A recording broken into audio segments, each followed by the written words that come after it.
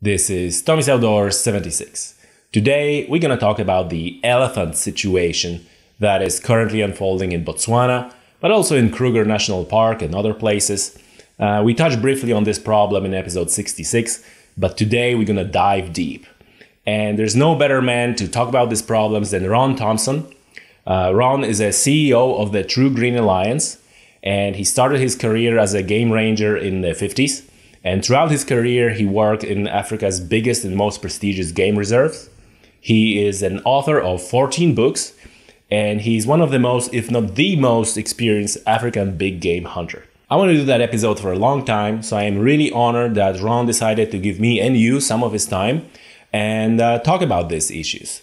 And before I let you enjoy this episode of Tommy's Outdoors podcast, I want to say special thanks to Elma Britz, one of the directors of the True Green Alliance, and Professor Adam Hart, who was our guest in episode 69 and 66, for facilitating that podcast. Without you folks, that episode wouldn't happen, so thank you. And just as a reminder, you can find a video version of this podcast on Tommy's Outdoors YouTube channel, unless, of course, you're already watching this on YouTube. So, ladies and gentlemen, without any further ado, Ron Thomson and the True Green Alliance.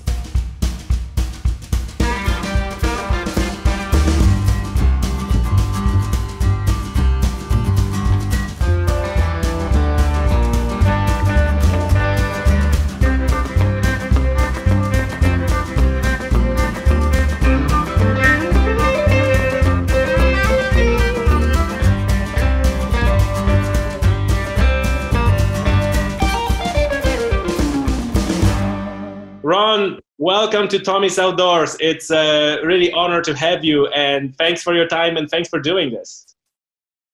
Well, I hope this isn't just the first time we'll be speaking to you, because we're always looking for a good outlet to tell the British public, particularly the British public, just exactly what is going on in Africa, because the British public are not, they're being shielded from it all by people like Piers Morgan.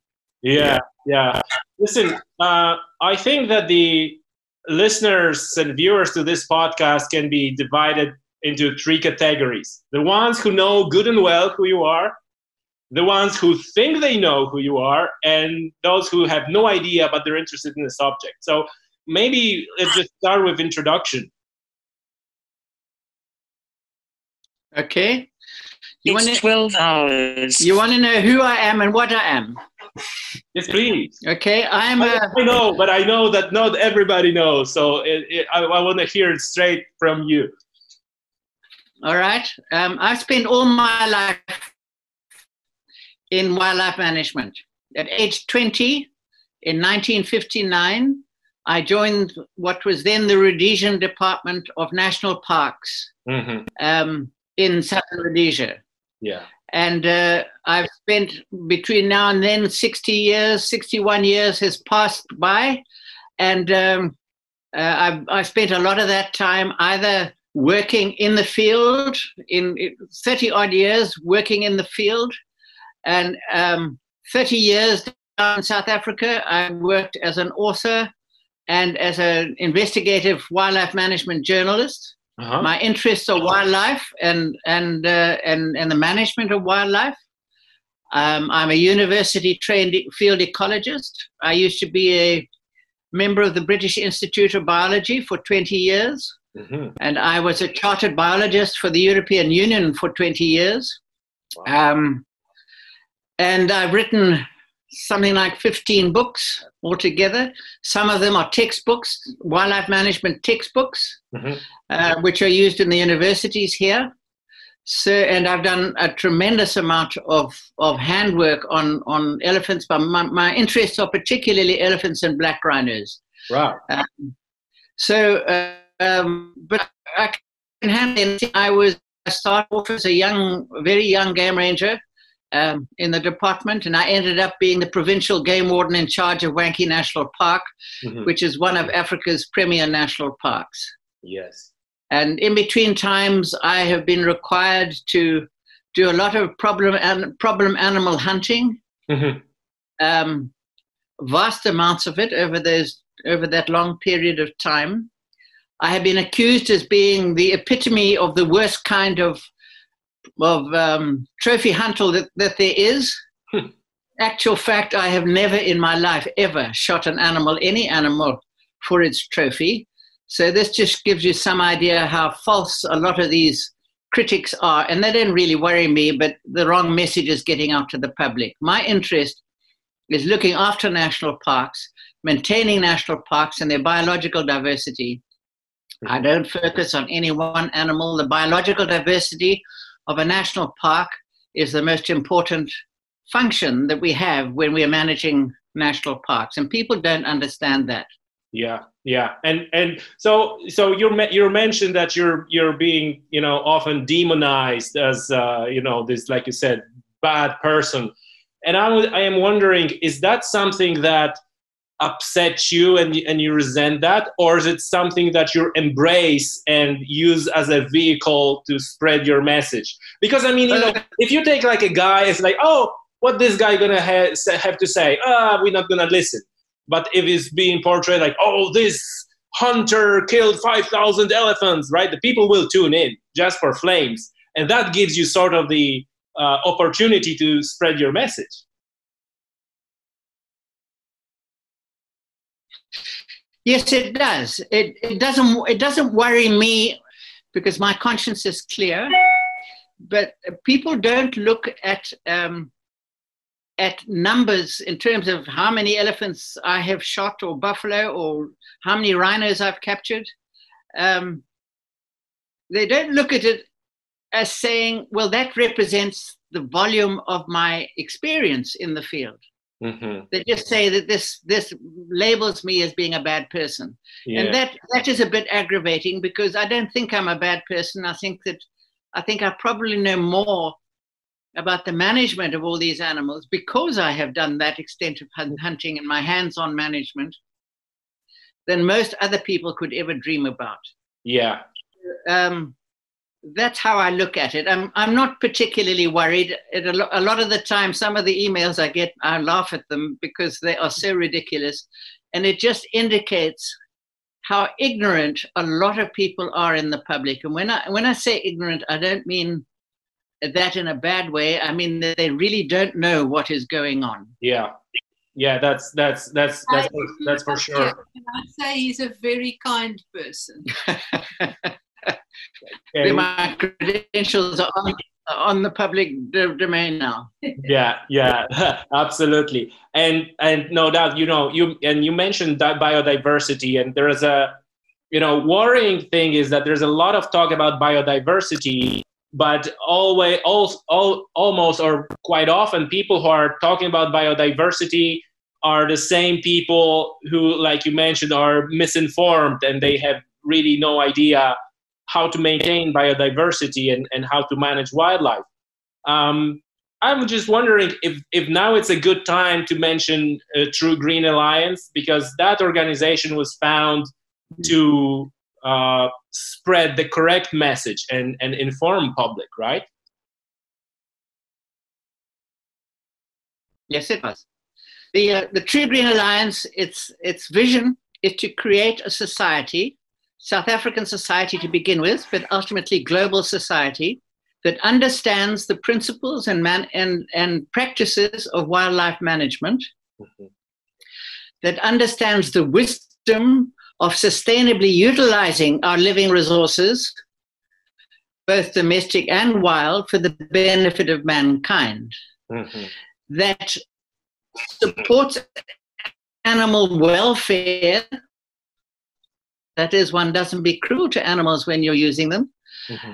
and rejects totally the philosophy or the doctrine of animal rights.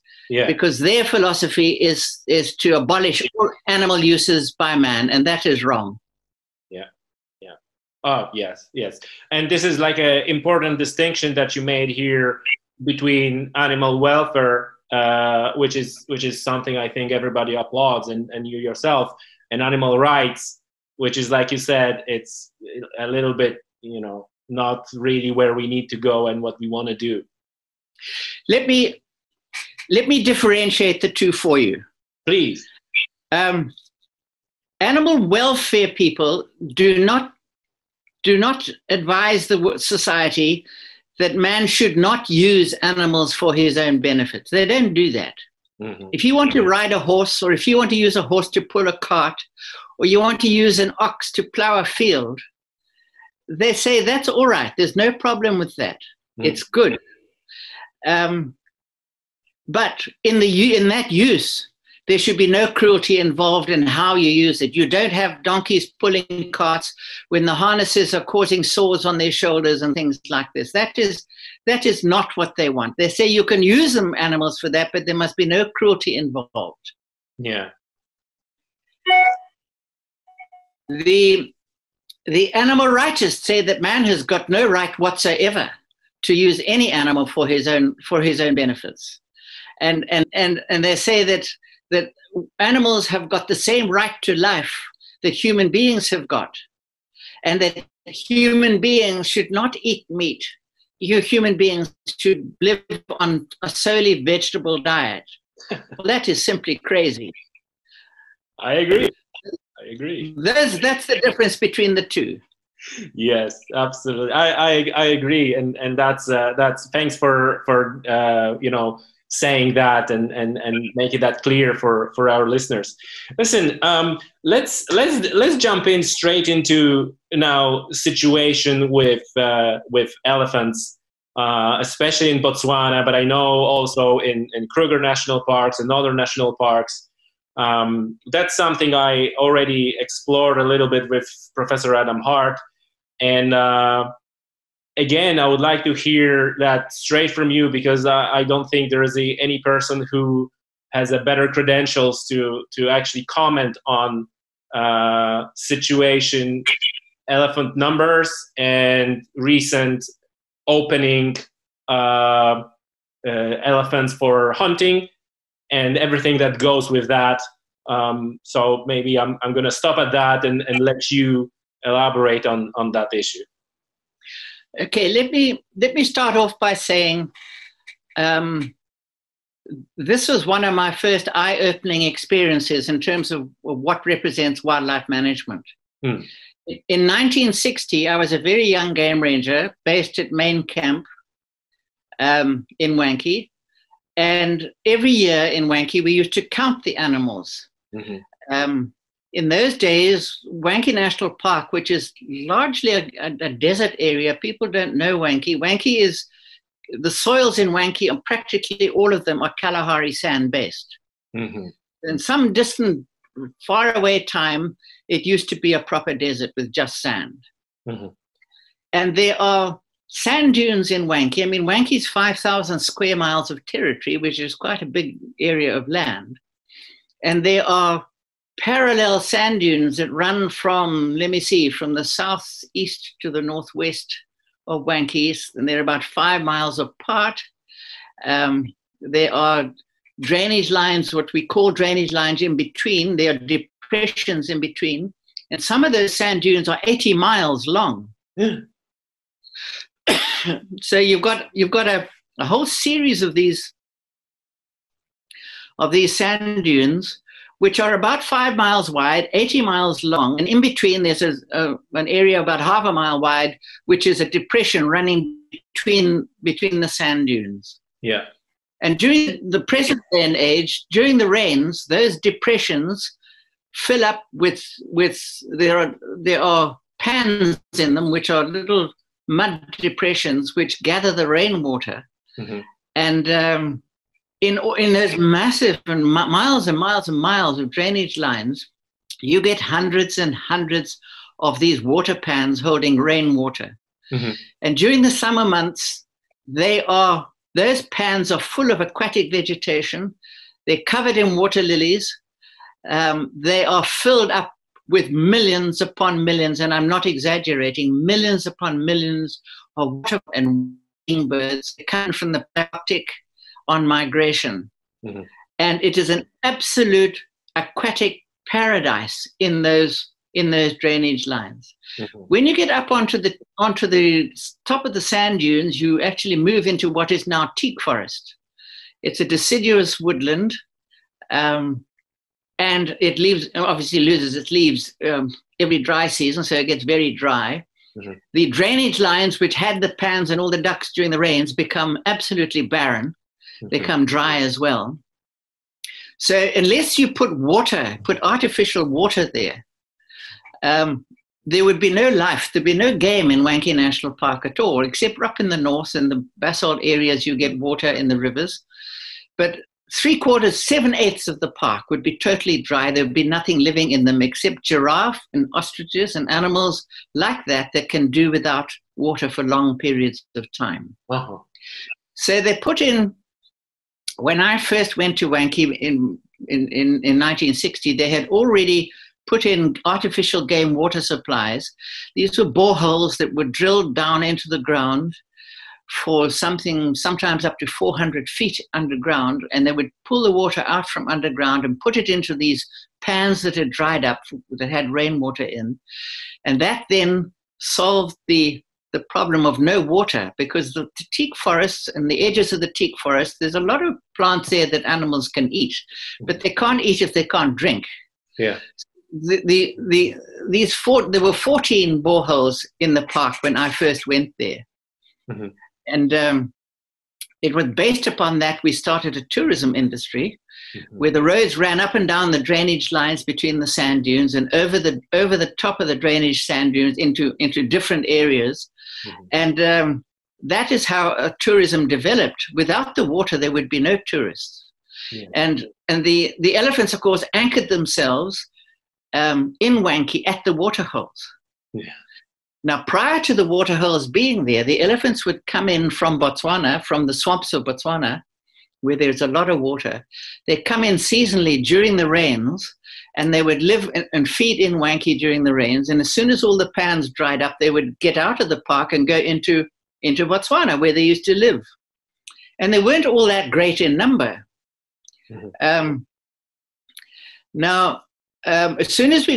As soon as you put the water hole in, those elephants didn't move out of the park. They stayed in the park for 24 or 12 months of the year. So then you started getting a buildup of the population in the park of elephants. Elephants are capable, very capable, of doubling their numbers every 10 years. Right. This is something that people don't understand.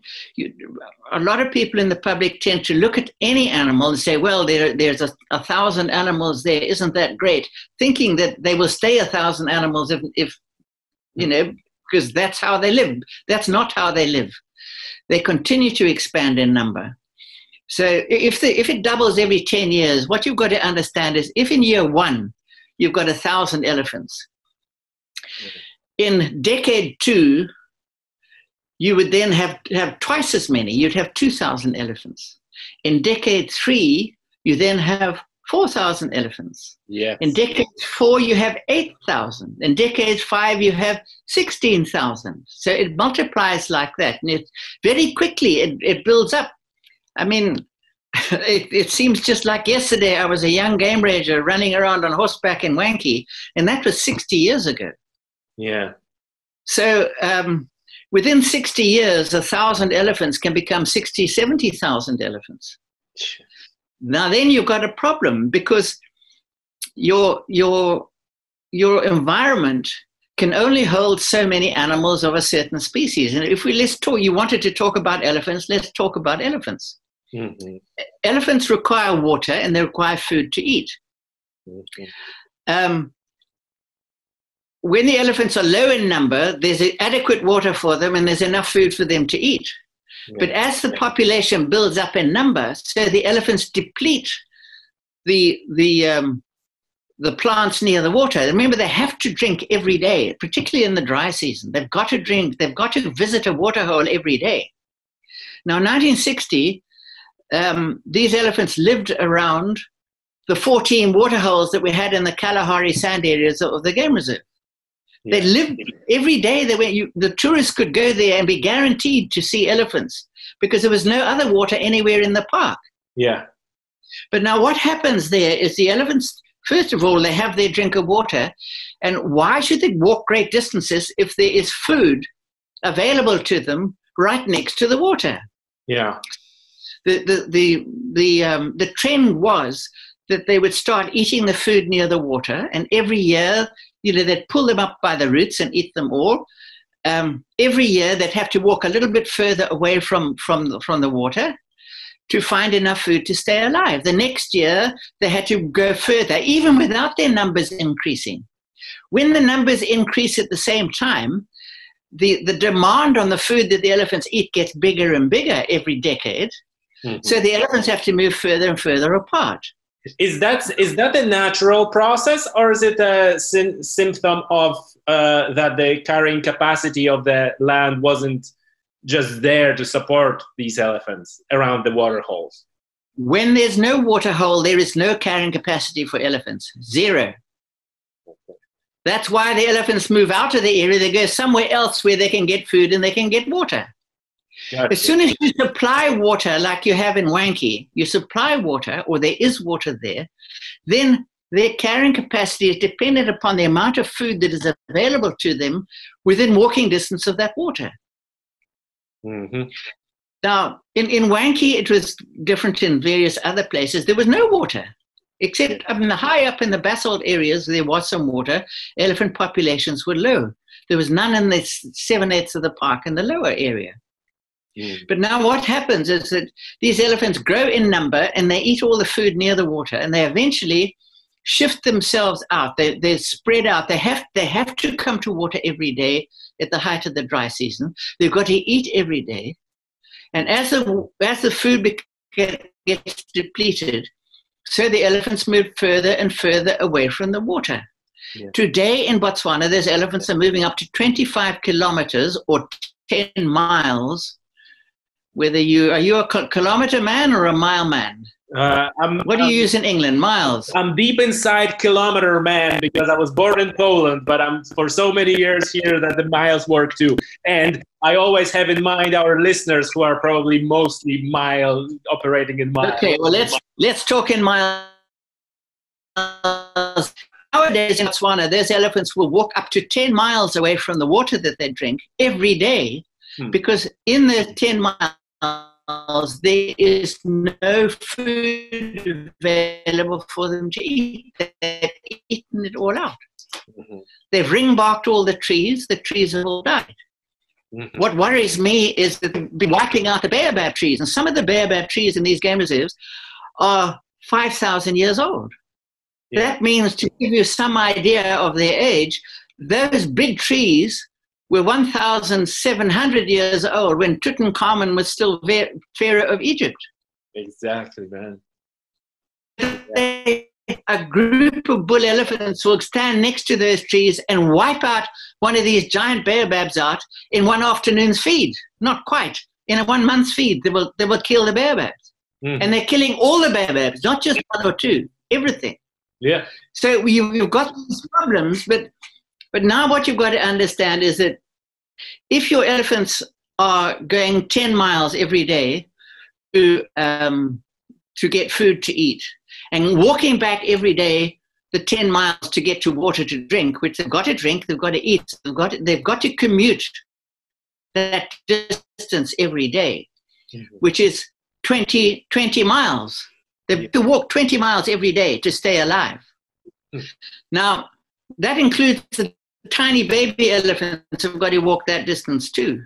Mm-hmm. And what happens eventually, as your population numbers increase, the elephants can't walk any more than 10 miles a day because they don't have the energy to do it.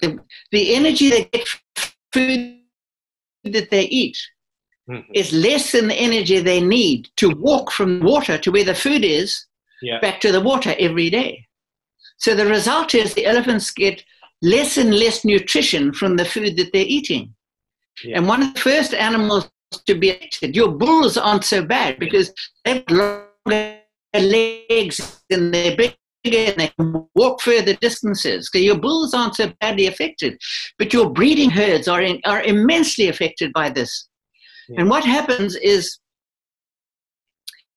that the elephants most badly affected to keep themselves alive, and more food to produce milk to feed their babies. Yeah. So the first thing that happens under these circumstances, the mothers stop producing milk. Mm. And what happens then is that the baby then starves. The baby cannot then walk with its mother 10 miles every day to get food and 10 miles back to get its water. So the babies become skin and bone. Here on this, I'm going to just show you on this one of my books, if I can show you from here, you'll see there is a big female elephant. Mm-hmm. And here, down here, this baby elephant. Yeah. Now what has happened here is that this mother elephant in a herd of elephants, this is at a, and she went off with a herd because they have to walk 10 miles to get their food. And the baby, so she came back to the water to pick up her baby. And when she got there, she found the baby was so weak, it didn't have the strength to follow her into the field. So she then had to leave the baby at the waterhole, and she had to go off to get her food. Otherwise, she would have died. Yeah. And this is the tragedy of this whole situation. When we get these animal rights groups saying you must preserve every elephant, that's the way to look after them, they don't take account of these issues. Yes. And that baby elephant now wanders around until it either dies of heat fatigue or starvation, or it is pulled to pieces by lions and hyenas which then feed on them because there's no mother elephant to protect them. You know, I started my service in national parks in Africa when this didn't happen. The elephants were not overabundant. They did not saturate their habitats to this degree. We never saw baby elephants running around on their own in the 1960s. Never. That's a new phenomenon. Because the situation has changed. The elephant numbers have increased. And what happened in Wankie, for example, I can speak to Wankie because I know it well. What happened in Wankie was at the breakup of the federation, there was a lot of money available in the federal bank accounts when the federation broke up. And Rhodesia was the only country of the three countries of the federation, that is Southern Rhodesia, Zambia, or Northern Rhodesia and Malawi, which is now Zambia and Malawi. Used to be an island. Rhodesia was the only one of those three countries that gave up any land to the Federal Department of National Parks. So you had a situation whereby the federal national parks were only in Southern Rhodesia. So when the federal government had money in its coffers and the breakup of the federation was happening, and there was no federal things to put their money into, they put all their money into Wankie. And they added more water holes into Wankie because they thought that is what was needed. Mm-hmm. And the water holes increased almost overnight from 14 water holes in 5,000 square miles to 60 water holes in 5,000 square miles. So now you had a multiplication of this problem of elephants eating all the edible food. And Wankie, in 1960, this was discussed at length. The big Pterocarpus angolensis trees, which is a very beautiful timberwood in Wankie, the elephants were pushing them all down. And it was a favorite. And all the acacia trees, they were ring-barking and pushing all down. All the big umlala palm trees, these tall, thin palm trees, weren't allowed, the cones that brought up the start of the palm tree, were getting no chance to grow out. As they started to grow up, the elephants were nipping them off and eating them. Yeah. So we were losing, the habitat was being damaged all the time. Now the definition of a carrying capacity is the maximum number of elephants, or whatever else you're talking about. Talk about elephants. The maximum number of elephants that the game reserve can carry, maximum number, without the elephants damaging the vegetation. Now, in 1960,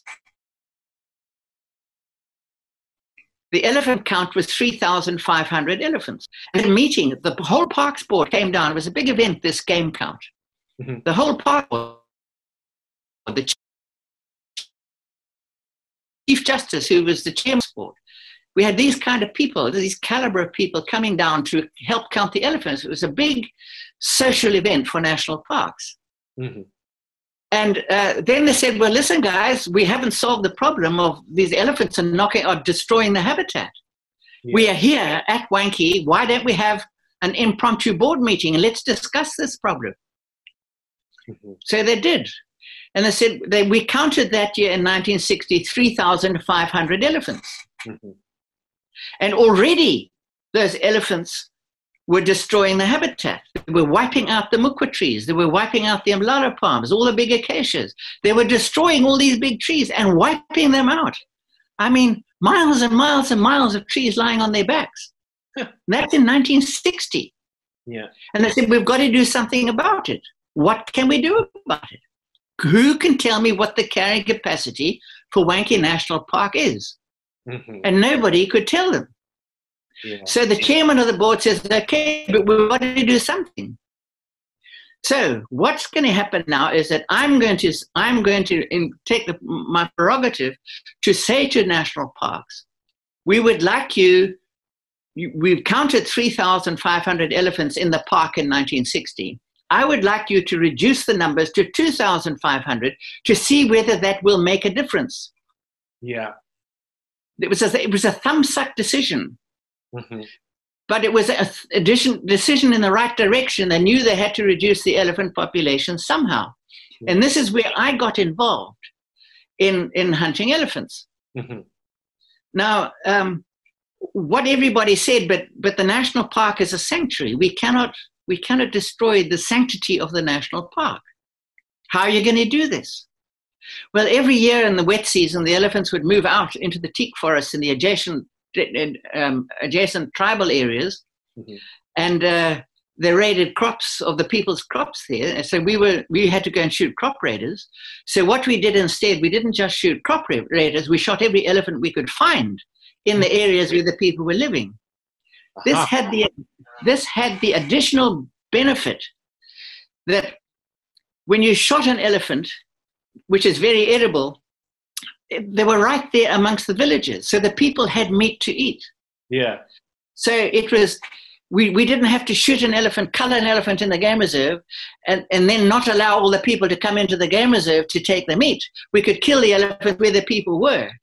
And that's what we did. And for 3 years, that's what we did. Mm-hmm. But in those 3 years, the federal government put all this money into the parks and increased the water holes from 14 to 60. Uh-huh. And by 1965, despite the elephants that we had shot leaving the park, the number of elephants that came in from Botswana to the water holes, which was a godsend for them, they had increased the number from 3,500, less what we shot, plus the extra that came in. The population in 1965 was 6,000 elephants. Oh. So they all doubled. We ended up with a huge problem. And so then they started a culling program inside the park, because now the habitat was being really badly hammered with so many elephants. Yeah. You know what the population of elephants is today in Wankie? It's over 10,000, is it? Let me say, if the carrying capacity was 2,500 elephants, and you've got 5,000 square miles, that equates to 1 elephant per 2 square miles. Mm-hmm. Yeah. Okay?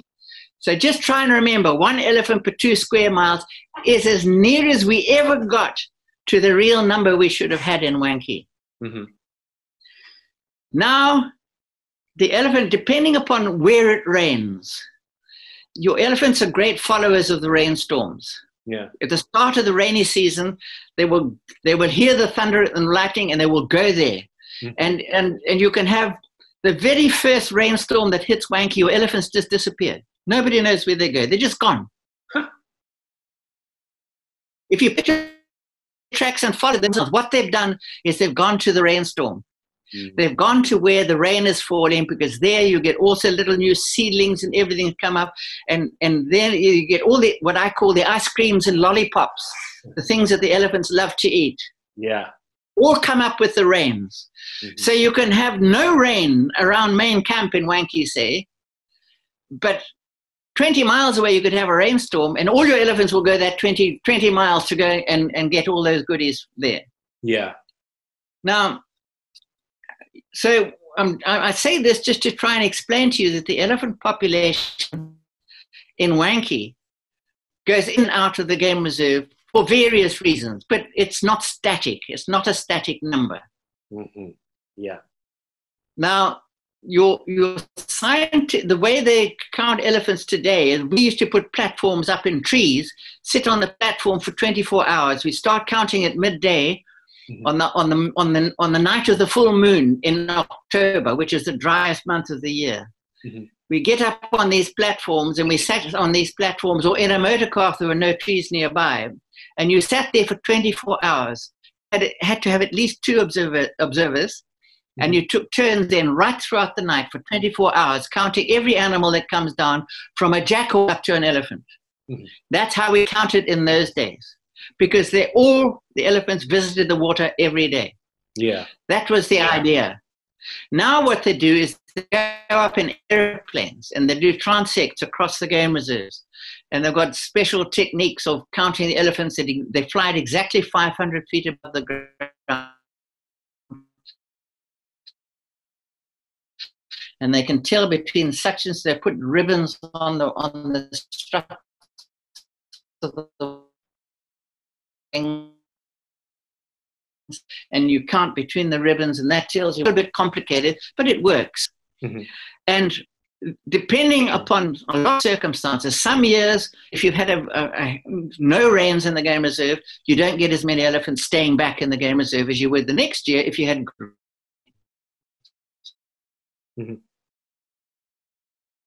So the elephant population in Wankie, 1,000 elephants to 80,000 elephants. Oh, God.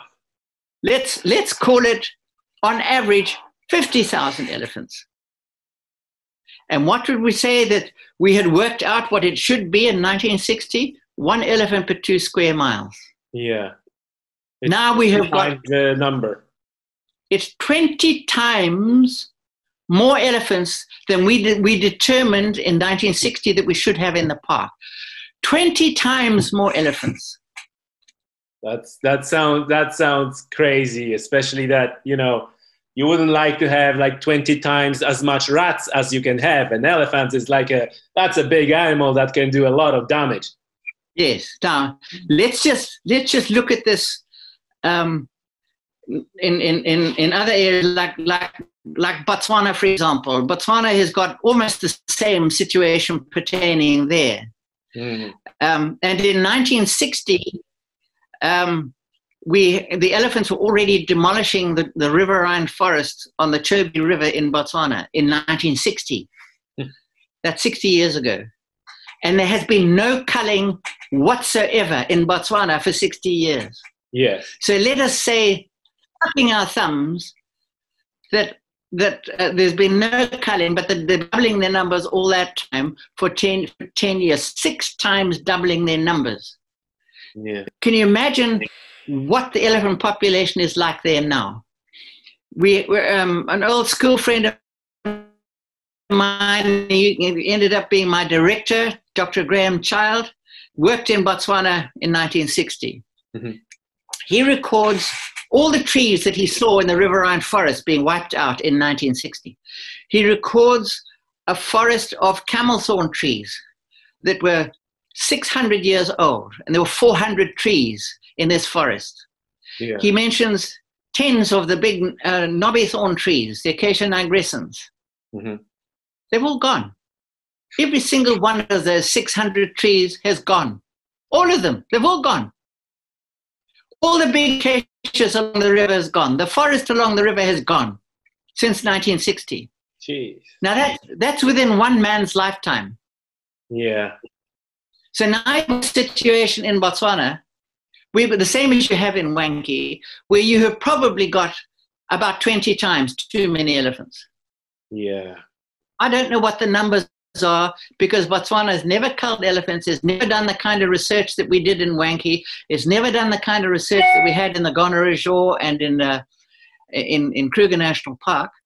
Mm-hmm. So it's difficult to know what they should be carrying.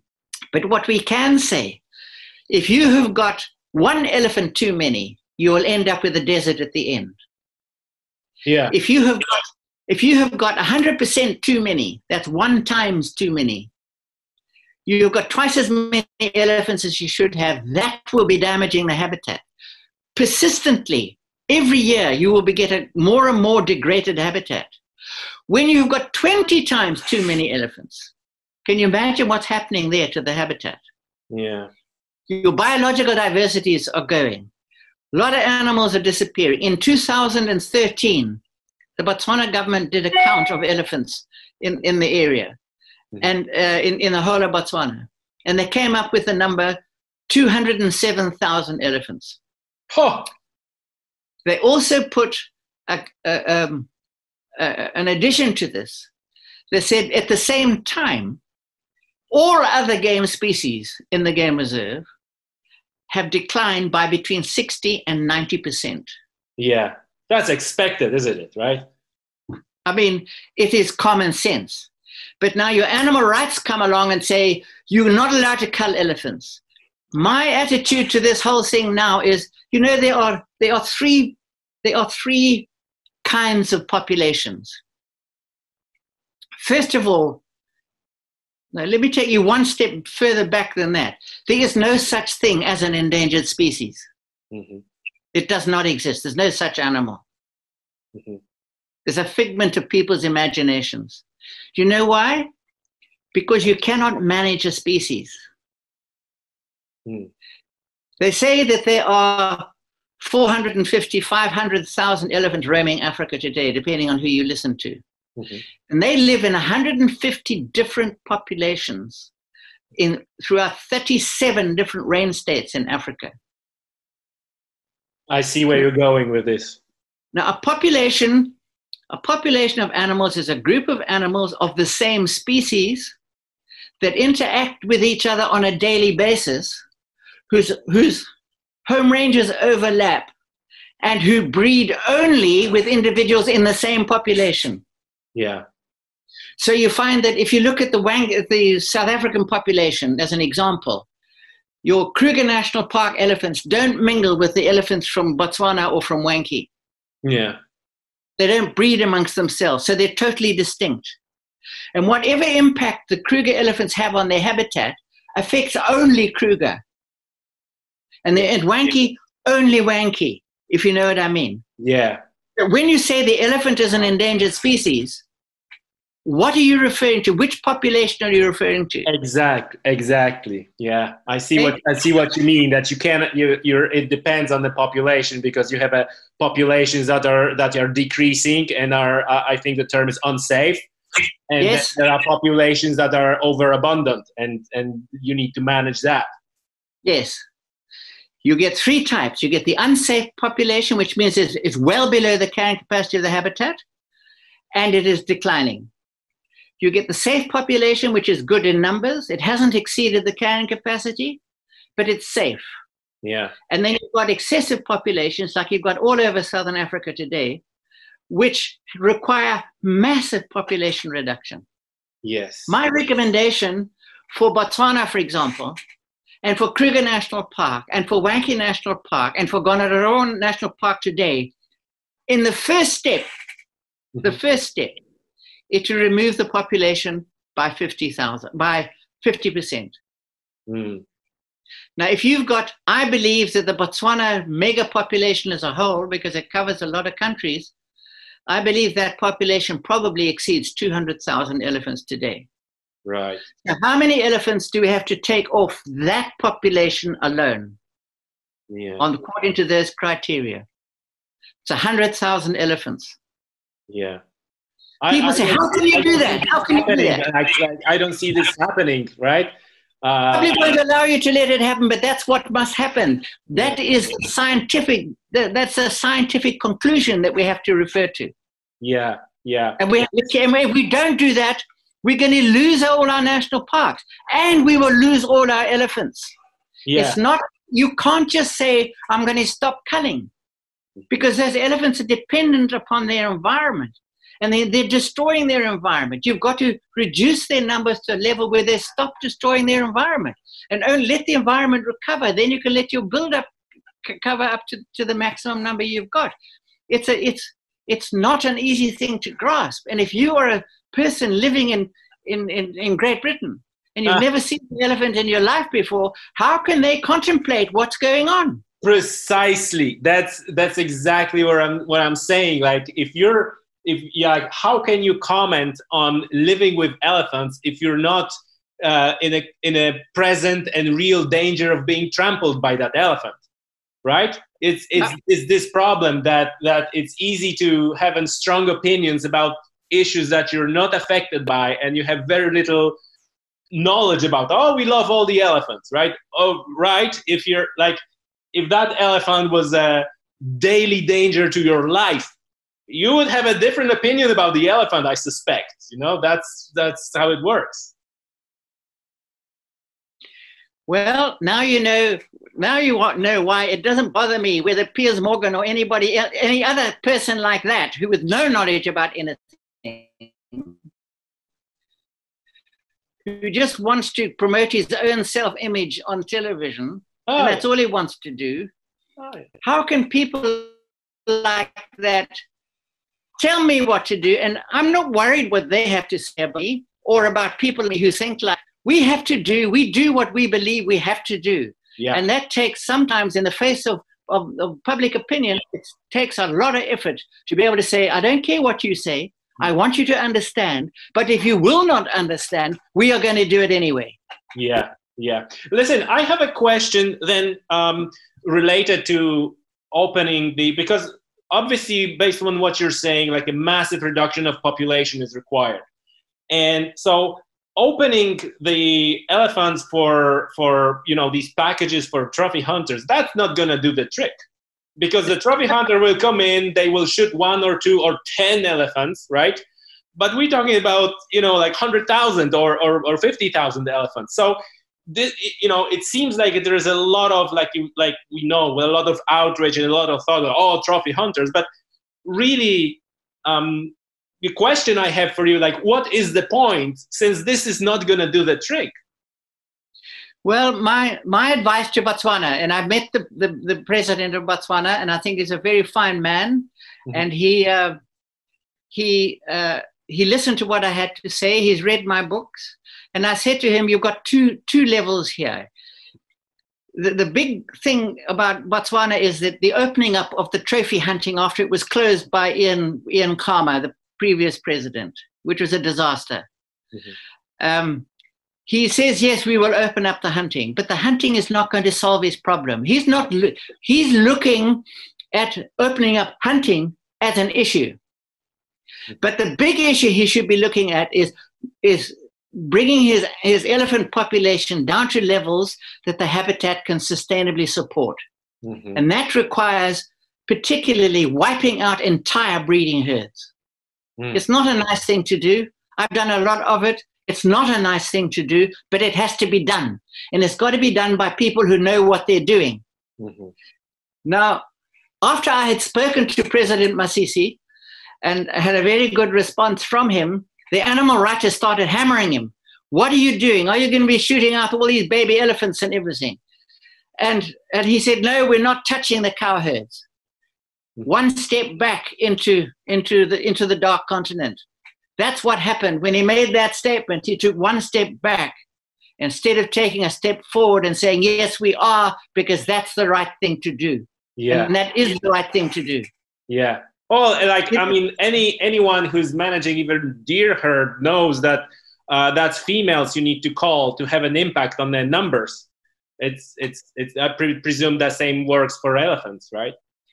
Yes, there is something in saying that you should shoot the bull elephants, because bull elephants do more damage to the mature trees than the cow herds. The cow herds hardly touch any trees. Oh, okay.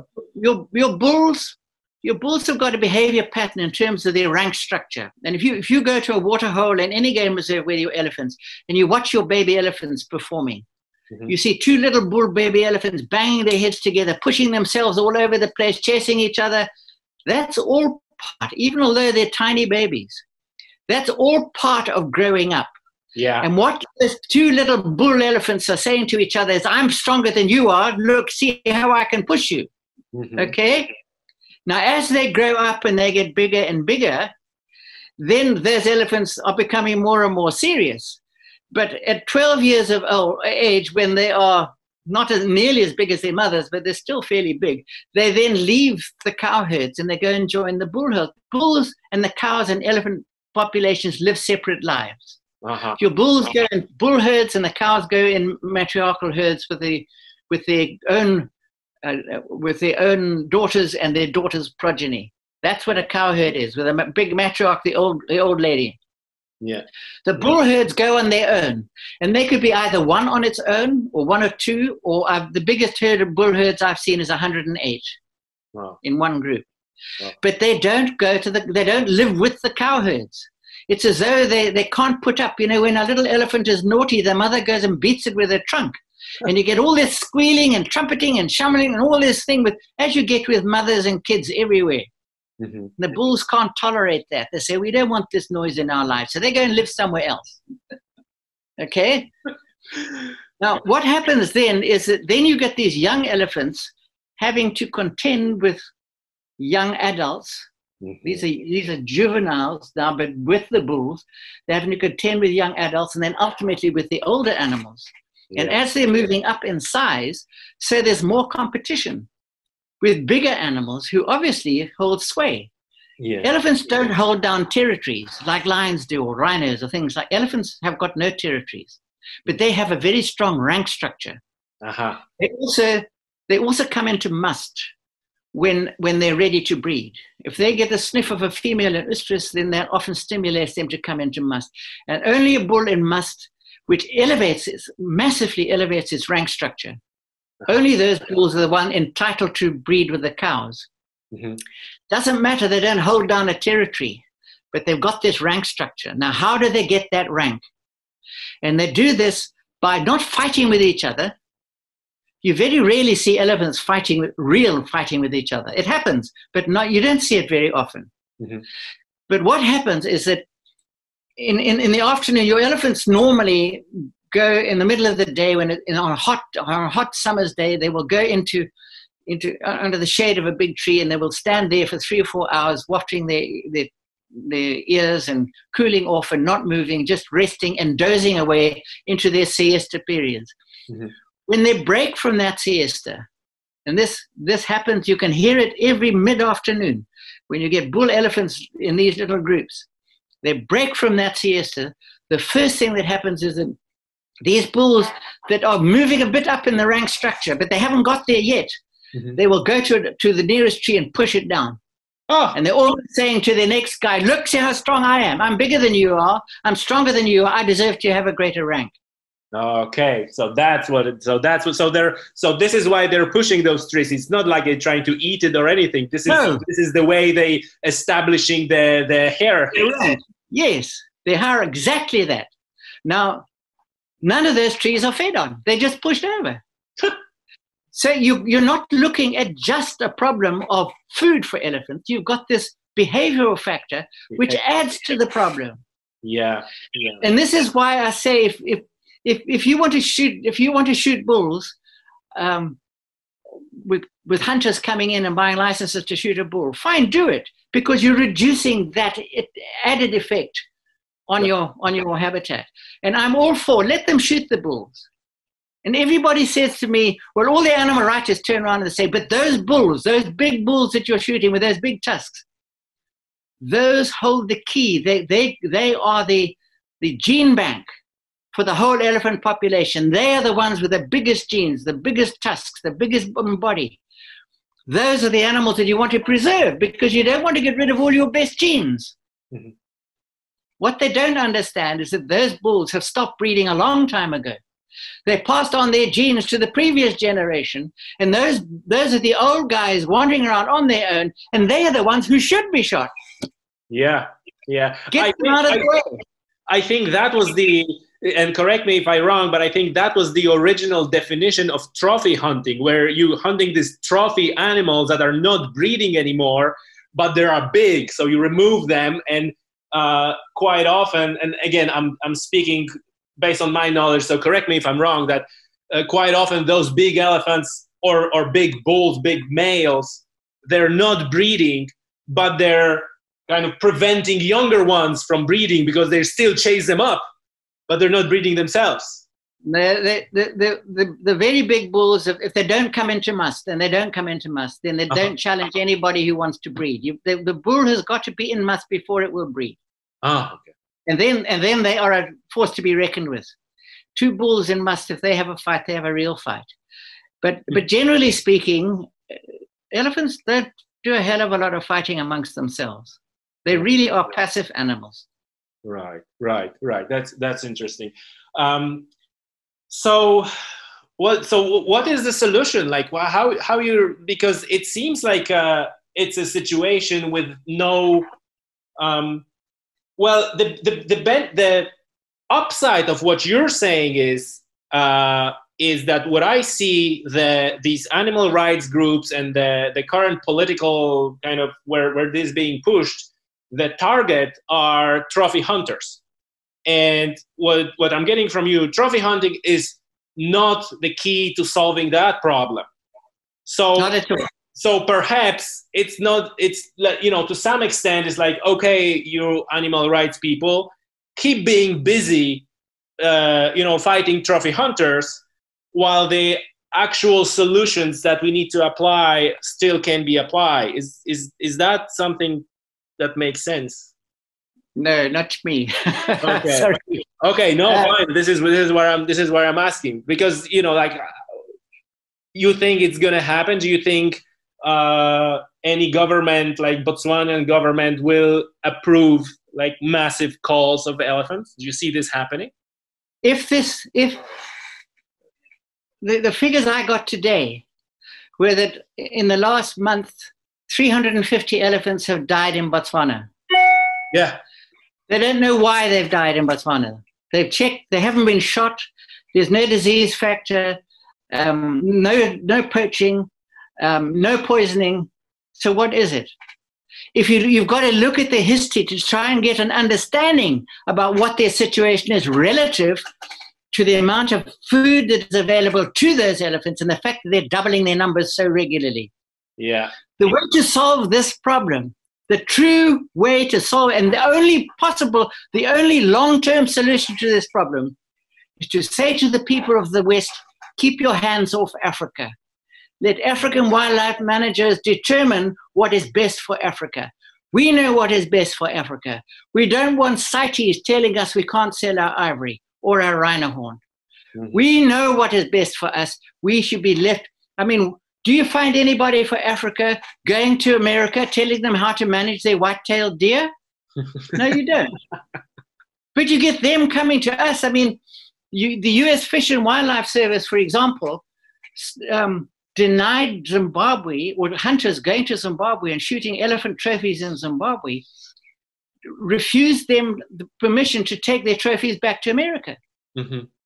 And the reason they said was because Zimbabwe, most of them were shot in and around Wankie National Park, where you've got 20 times too many elephants. They said because the Botswana government could not guarantee the annual quota. The Zimbabwe government could not guarantee the elephant quota that it had on its hunting licenses. Could you think of anything quite so stupid as that? But they hold sway. And people like your Prime Minister in Great Britain, who's got a girlfriend who's an animal writer who tells him what to say in Parliament. Yeah. I don't mind saying these things because that is the perspective that we get in Africa, and we don't like it.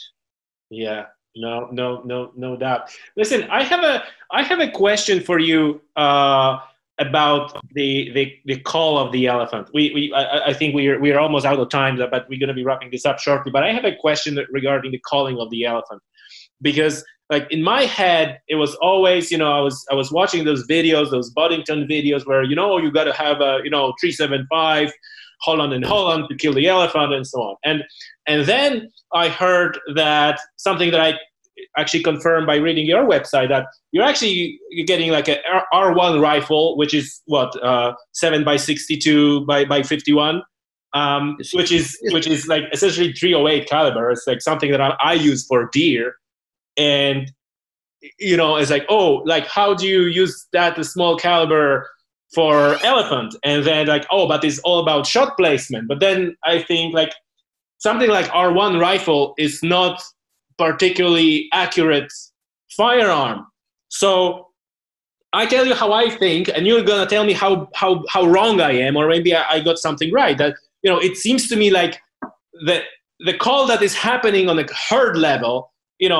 I see like a bunch of people jumping out of their Land Cruisers, and they're just opening up on a full auto mode to these elephants, and it's not pretty. But then I read on your website, and you go like, no, it's 60 seconds and it's over. So can you tell us how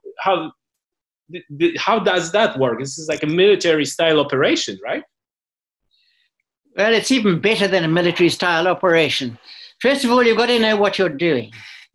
No doubt. You've got to know elephants. You've got to know it's their anatomy. You've got to know where the brain is. You know how to get a bullet into the brain. That's number one. Mm-hmm. And you've got to have people who are not frightened of elephants. You've got to have people who are doing the work, who know how to place a bullet correctly, who've got the experience.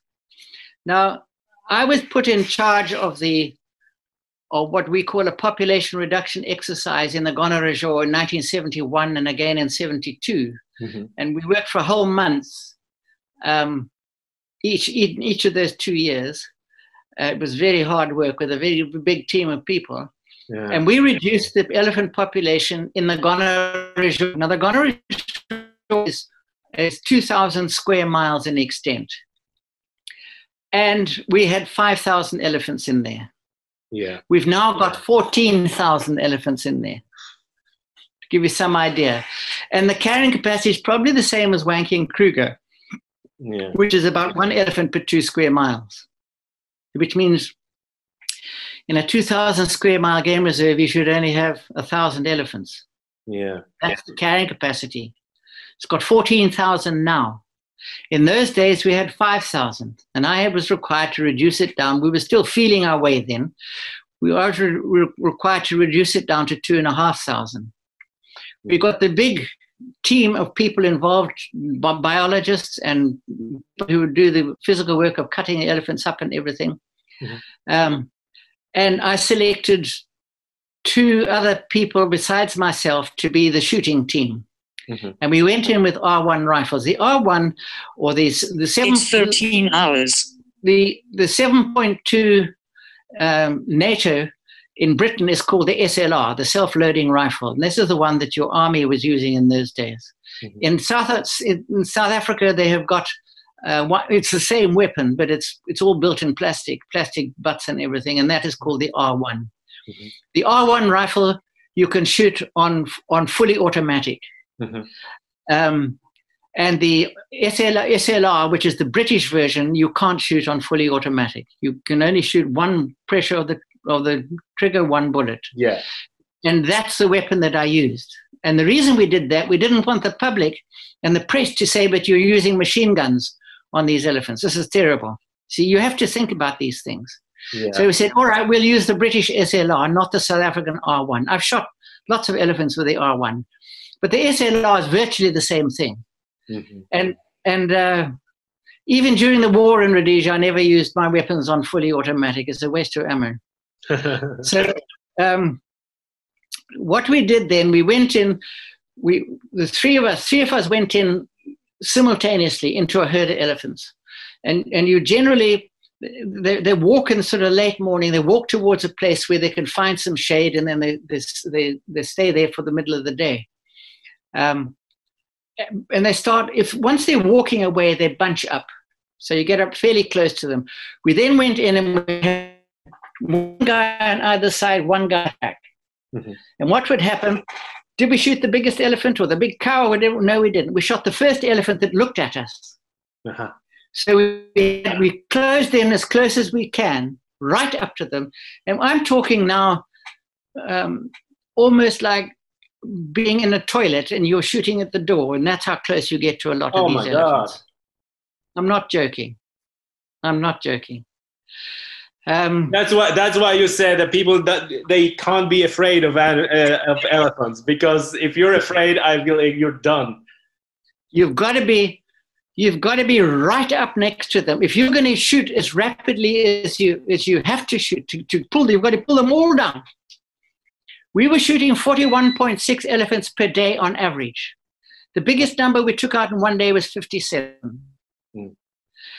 And when you got into a herd, you took out everything. You took out the big adults down to the tiny, brand new born babies. Mm. And you didn't hesitate. You couldn't say, shame, I can't shoot this little baby. You just went in and you shot it, finished, and you get it over and done with. Yeah. And that's the mental state that you have to be in to be able to do this job properly. Yeah. So you go in with two good hunters and myself, good hunters, knowing what we're doing, with a magazine with 20 rounds in, with a tracker standing next to you with spare magazines for 20 rounds, so you've got a lot of ammo. Mm-hmm. But if you've got three guys hunting, and you have got, each one has got a rifle with 20 rounds in it. Yeah. You've used these weapons, have you? Like R1? No. I used, on the shooting range, I was shooting AR-15 and Kalashnikovs on the range, but I have a bolt action rifle for deer hunting. Yeah, okay. Well, if you've got a self-loading rifle and you're really up close to an elephant and you're aiming at the brain and you pull the trigger, that bullet hits the brain. You immediately switch on to the next one, you pull the trigger, that hits the brain. The next one, bang, hit the brain. And you're separated apart. You each got about 1/3 of the herd to tackle. Mm-hmm. So let's say there are 60 elephants there. You've got 20 elephants to shoot. Mm-hmm. Every magazine has got 20 rounds in it. You've got three guys firing simultaneously. So they can fire their 20 rounds in 60 seconds, easy. If you can't fire off a self-loading rifle accurately at point-blank range, you've got no right to be holding that rifle. Yeah, yeah. So therefore, each guy has got 67 seconds to expend his 20 rounds. And if you've got less than 50 elephants in the herd, mm-hmm. you ended up shooting your elephants, they're all dead, and you've still got extra rounds in the magazine. You haven't used any spare magazines. Right. So people say to me, you're talking rubbish, you can't possibly shoot like that. You can shoot like that. If you take it into account, you've got three people shooting simultaneously. Mm-hmm. And they've only got 20 rounds to expend to get rid of those all. And that's one bullet per elephant. At that close range, every elephant you hit went down with a brain shot. Right. But I guess the margin for error is pretty slim. Were there any people injured or killed during those operations? No. Wow. When we're doing culling operations, which is a different thing, a culling is you go into a game reserve, you say we have to take off the annual increment. And if the annual increment is 7%, if you've got 1,000 elephants, you take off 7% of 7,000. So then you're taking off, you can then afford to go into a small group of 15 elephants and take them out and then handle them. But when we were doing this massive population reduction, we were taking these, on average, 41.6 elephants a day, every single day, and processing the whole carcass, skinning them, collecting the meat, doing all the biological work on, marking the ivory, taking the bottom jaws and everything. It was a hell of a job. Yeah. When you're doing it at that length, you can't afford to mess around with 15 elephants a day. You'd be working at it all year trying to get it done. Yeah. So we just got hit. It was really a massive operation. Get all the people you needed in there, get the job done, get it finished, get it over with. And we didn't wound a single elephant.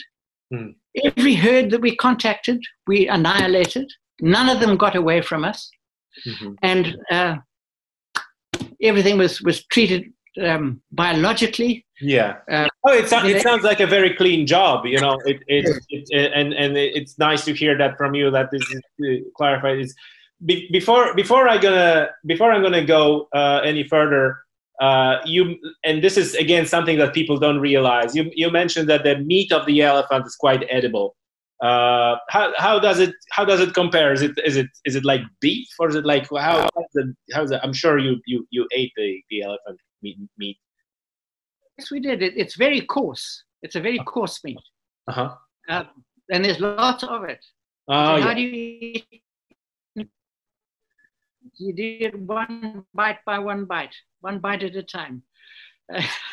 But we used to salt it, cut into strips, salt it, and dry it and make biltong. You know what biltong is? Jerky. Yes. Yeah. Where you salt your beef and you then put it up to dry. Okay. Well, I can show you. I can show you piles of biltong, elephant meat biltong, salted biltong, that would fill my sitting room twice over from one set of cullings. Yeah. And that was dried and it was sold to mining people and to farmers as protein rations for labor rations and things. In the evening, we would sit with our beers. We did drink beer there too. We'd sit in the evenings around our campfires with our beers, eating elephant biltong. Wow. So they say there's no bad biltong, just some is better than others. And this is mainly the way. So you're not cutting like steaks or anything like that. It's going into biltong. No, you can get steaks out of the temple gland, which is very good. There's a lot of talk about eating elephant trunk. I've tried it. I nearly wore out my teeth. What I have done is I've eaten quite a bit of elephant heart. Elephant heart is very nice. And the other thing that is very nice, and I would like to encourage people who are managing elephant herds to reserve this as a speciality, is elephant tail. Oh, wow. Elephant tail makes a beautiful, like oxtail stew. Gotcha. And then when you're finished and everyone's finished biting the pieces and you throw the bones down, each bone is about this size, around. You take all those and then you stew it up again and you make a beautiful consommé. Yeah. I like elephant tails. It's the best. Elephant hearts and elephant tails. Okay. If you could take those and let the elephant run away, that would be fine. Okay. No, that's good. And that's kind of important, because I noticed that a lot of people kind of looking at the different with a different eye when you actually hear that, oh, you can eat. You're not. They don't have this mental image. Oh, you kill the elephant, take the tusks, and leave it to rot. Like, no, you're actually gonna use the whole thing. You're gonna eat, and the people will eat, and it's edible meat, and you can actually eat an elephant, which I don't think many people realize, especially in the UK or Ireland. You can eat any meat off an elephant. In Kruger National Park, where they had a big, sophisticated abattoir, they actually cooked elephant meat as a stew and tinned it in great big stews. And tourists used to go to Kruger National Park, and then you'd be able to buy as many tins as you want of stewed elephant stew and buffalo stew, which is made in the abattoir. Yeah. So it's very edible. But if you want to eat it as a steak, I would rather have something else. And I'd say the same for buffalo. Buffalo is very tough. Yeah. Buffalo fillet is very good. And buffalo tail is very good. But then you've only got to take the top half of the tail, because the bottom half of the tail is too thin to cook. The top of it is like a cocktail.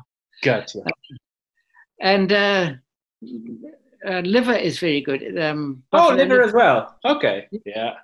Elephant liver, I don't think I'd like it. It's a purpley red in color, and it's got venous patterns through it, which don't look very appetizing to me. So emotionally, I would say I would rather eat something else. Yeah. Gotcha.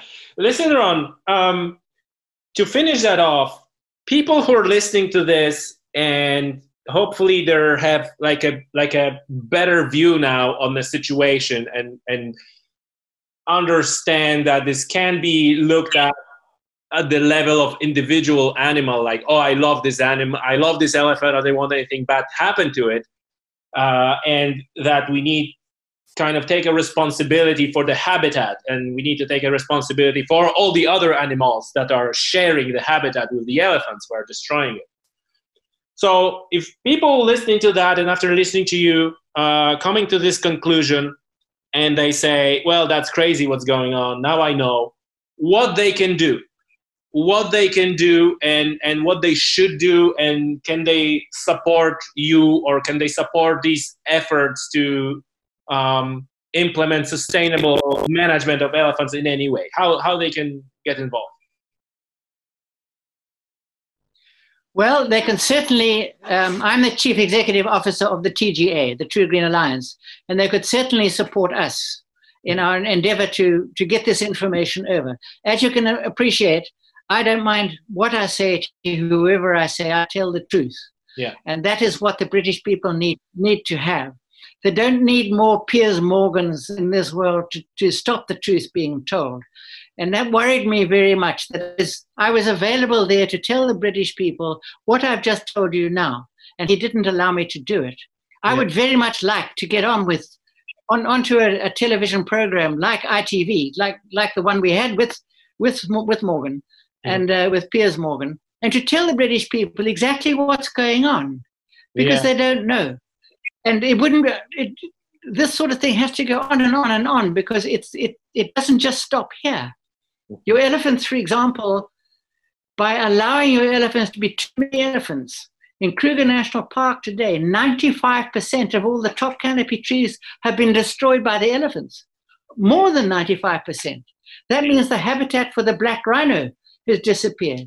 And the black rhino requires certain kinds of habitat which are no longer there to survive. The black rhino's density population is dependent upon the amount of cover that they can sleep in during the day.